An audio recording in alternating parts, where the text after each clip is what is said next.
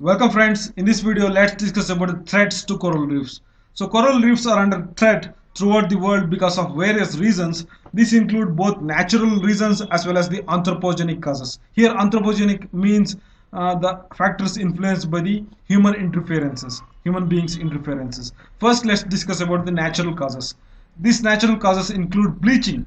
So it is the process of of discoloration of the coral reefs due to the death of zooxanthellae present in them. So death of zooxanthellae, that is the microscopic algae in the coral reef, lead to discoloration of the coral reefs, that is called the bleaching. I will discuss this in detail in the coming slides. And other causes for the destruction of the coral reefs include the violent storms, flooding, high and lower temperatures. So here extremes of temperature is dangerous for this survival of the coral reefs. That is, higher temperature and lower temperature is not good for the growth of the coral reefs. And global environmental events like El Nino and southern oscillation, so these events also causes the destruction of the coral reefs. And predatory outbreak of the pathogens, that is the disease causing organisms to the coral polyps, also reduces the formation of the coral reefs. And other factor is epizootics. So the anthropogenic causes include the chemical pollution from the release of pesticide, cosmetics, and industrial pollution, mechanical damage by way of shipping or mining, okay, and nutrient loading or sediment loading, dredging operation to deepen the channel. So these are the mechanical damages, and shipping, tourism, mining activities. So there is a controversy regarding the Adani group of companies taking up mining, that is coal mining in Australia, okay, in Australia, that is in Queensland. So where the Great Barrier Reef is present. Because of this mining activity, the Great Barrier Reef is under threat. So there are a lot of environmental activists are involved in the stopping of this project. So this has been getting the approval right now. That is the other case. So the destruction by the mining activities, dredging, shipping, tourism activities, and thermal pollution and intensive fishing. These are all the important reasons for the destruction of the coral reefs throughout the world. So this is happening right now on all parts of the world, okay. And let's discuss about the coral bleaching. So this coral bleaching or paling or discoloration of the corals is due to two important factors.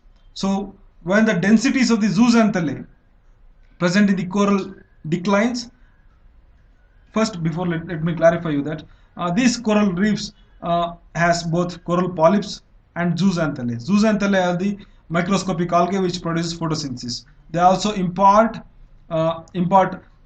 coloration, that is the different pigments, okay, to the coral reefs. So this is the healthy coral reefs and this is the bleached coral reefs. So this zooxanthellae provide color to the coral reefs, okay, and the coral bleaching is due to the decrease in density of the zooxanthellae, thereby reduction in the pigmentation. And another reason may be the concentration of photosynthetic pigment within the zooxanthellae falls, okay. If there is a decrease in the concentration of pigments, that is the photosynthetic pigments present in the zooxanthellae, that also lead to coral bleaching. So if the concentration of zooxanthellae declines in the coral reefs, then the symbiotic association will collapse, because this zooxanthellae produces food materials, that is the carbohydrates. So without zooxanthellae there is no food source for the coral reefs, and naturally the coral polyps also be destroyed along with the zooxanthellae. So this is the concept here. So this coral bleaching is caused due to various reasons, including sedimentation, higher temperature, irradiance, release of fresh water into the ecosystem. So I will discuss this in detail, okay. And some of the ecological causes for the coral bleaching include, so these ecological causes, and coral bleaching is due to the general response to various stresses. These are the important various stresses that is leading to the coral bleaching. So coral bleaching may occur due to combination of factors that I am going to discuss here. So these include the temperature variance, that is the higher and lower temperature, solar irradiance, so solar radiation, subaerial exposure, sedimentation, freshwater dilution, inorganic nutrients, xenobiotics, and epizootics. First, let's discuss about temperature. Here, coral species live within a relatively narrow temperature range, okay? And any lower or higher temperature extremes induces the coral bleaching. So this is acclimatized to a small narrow range of temperature. So if there is any extremes of temperature, then that lead to coral bleaching, that is the death of zooxanthellae present in the coral reefs. So that leads to the coral bleaching. So the temperature range, extremes of temperature may happen when there is an intense upwelling episodes, seasonal cold air outbreaks happens in the ocean atmosphere. So this brings the cold temperature to the ecosystem, thereby destroying the zooxanthellae present in the coral reefs. And second thing is the solar radiations. So during the summer temperature, if there is higher solar radiations and these coral living corals present in shallow waters, then that leads to bleaching. And third thing is that subaerial exposure. Here, sudden exposure of reef flat corals to the atmosphere during events such as extreme low tides. So during the low tides, the oceanic water will be reduced. So if this is the level of water, the water reduced to this level, then that will expose us the coral reefs to the direct atmosphere level. So naturally what happens, the coral reefs present slightly below the level of water, so that it is protected from the harsh climatic conditions. So during the low tide events, this is directly exposed to the atmosphere, thereby direct sun radiations. So that also lead to the destruction of zooxanthellae. And another reason is that El Nino Southern Oscillation event. Here, due to this El Nino event, sometimes some part of the world experiences the reduction in sea level. Okay, so this sea level drop also exposes the coral reefs to the direct atmosphere, and events like tectonic uplift also exposes the coral reefs to the direct solar radiations. So these are also leading to bleaching. And the fourth important thing is that sedimentation. So we all know that the coral reefs requires fresh water, clean, clear, and saline water. Okay, and this sedimentation reduces the clarity, increases the turbidity of the water. So this also result in the destruction of zooxanthellae, because they need sunlight for the production of food materials by means of photosynthesis. So if water is not clear, if water is more turbid, then that leads to destruction of zooxanthellae, because they lost the capacity to produce the photosynthetic products. Okay, and the fifth important reason is that of freshwater dilution. So the coral reef thrives in good salty water level. If there is more fresh water adds to this coral reefs ecosystem, then that leads to bleaching.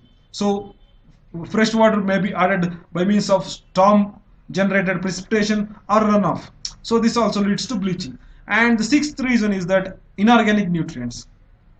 Here inorganic nutrients like ammonia and nitrate, these are all the nutrients. Okay, and these nutrients increases the susceptibility, that is the susceptibility of the coral polyps as well as this zooxanthellae to diseases. So thereby destruction of the zooxanthellae. And the seventh reason is the xenobiotics. Here xenobiotics are the chemicals, the toxic chemicals to the organisms. Here these include chemical contaminants including copper, herbicides, and oils. These are all leading to destruction of the zooxanthellae, thereby leading to coral bleaching.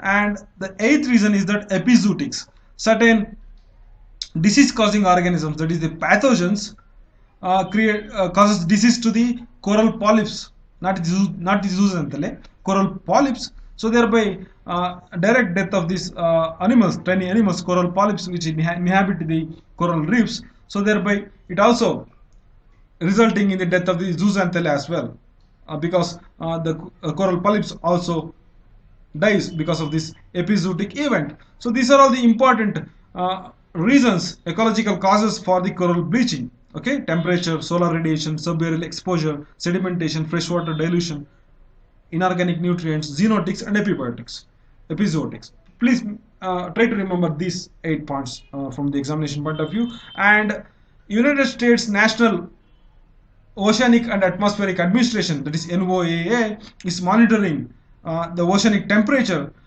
for bleaching, okay, hot spots, okay, for bleaching hot spots. And these are the areas where sea surface temperature rises 1 degree Celsius or more above the long-term monthly average. So if the sea temperature increases 1 degree or more throughout the month, okay, throughout the month or through several months, then these are monitored by the United Nations Oceanic and Atmospheric Administration. So they found that in 1998 there was a widespread destruction of coral reefs due to coral bleaching. Okay, and this coral bleaching was due to the El Nino event, which resulted in the variation in the seawater temperature. So El Nino effect is directly relevant here because of the findings from the NOAA. Okay, NOAA also uses nighttime only satellite to monitor the nighttime temperature, because daytime seawater is heated by the exposure to the direct sunlight. So during night time they also monitor the seawater temperature, thereby finding the result of higher temperature on the coral reefs. So these are the important findings from the NOAA. Thanks for watching. So thank you.